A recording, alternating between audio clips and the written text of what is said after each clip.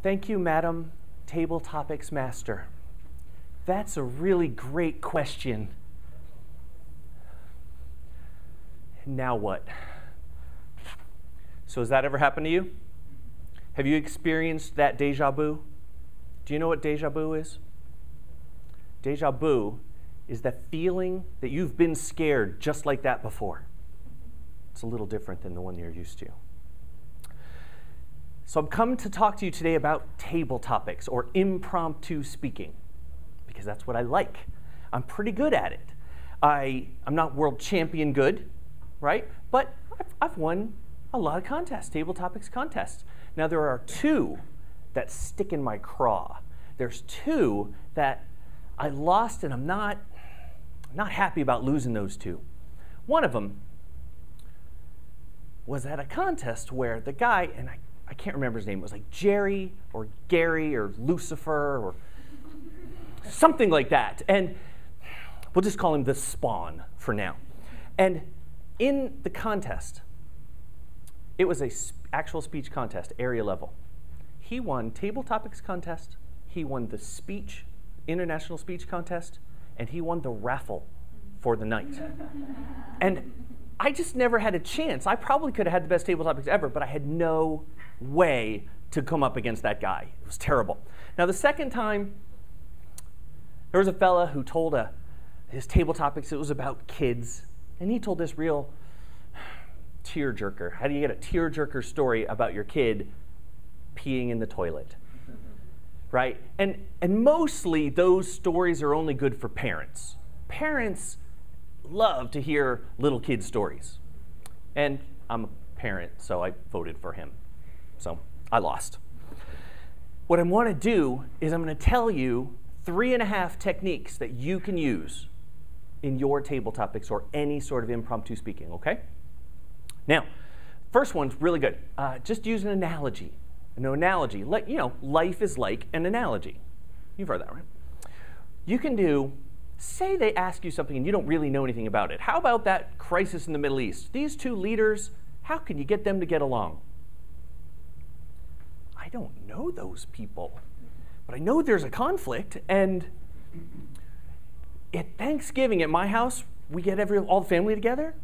My Uncle Harry and Aunt Fran, the whole time, fighting and fighting and fighting. So we just listen to them. We try to advise. We know we can't handle it. We know we're not going to fix them, so we just let them go. And so that's what I think we should do with the Middle East. See how I did that? So it's an analogy. I don't really know about the Middle East, but I know about my family. So ultimately, one of them is going to kill the other, and somebody will win. And I mean my relatives, not in the Middle East. Right? Now, another thing you can do is to go extreme. If somebody says, do you know the sales tax is going up a penny? So extreme. The sales tax is going up a penny. I don't think a penny is enough. I think it should go up $1. Maybe $10. Sales tax, every dollar you spend should be $10. A pack of cigarettes would cost $15. That's expensive cancer, right? So, but imagine all the money that goes into the state coffers. Like the schools. What would the schools look like? They'd be grand, opulent palaces with sidewalks made of gold, right? The kids would be carried from room to room. Don't your children deserve that? That's an example of going extreme for your subject. Now here's the half a tip. You could go the converse and go extreme, right? Do the opposite and go extreme. So sales tax is going up a penny. A penny? Look, it's already, what is it, 7 cents, something like that? I think we should just get rid of the sales tax completely, okay? We don't need sales tax. What good is spending all this money on schools, right? Kids learn everything they need to know from the interwebs, right? They got it. They watch Dora, they can learn Spanish. Everything's already set up. We don't need schools like this anymore. Do you understand? So that's how you go the opposite and make it extreme. And people like to laugh, and generally that'll be pretty funny. Just going extreme is usually funny. And get animated when you do it. That helps. I'll use my own advice. And a third one, and this is good because some topics don't really lend themselves to extreme. So what you might do is go emotional. Have an emotional story. Tell a story from your life. Use vivid visuals and smells, but get to the real emotion of it for you. I told a story once about a Halloween that I went on, why I didn't like going trick-or-treating, because when I was 7, I got pushed down by some big kids, and I hurt my hand, and they stole all the candy.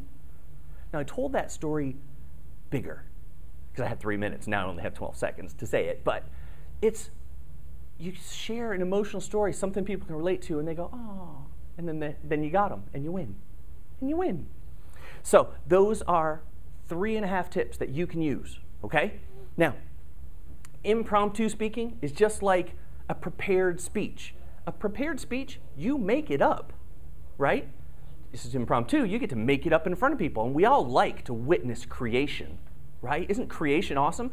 Except for the evolutionists. They don't like the whole creation thing. But so get up, go out, and make stuff up.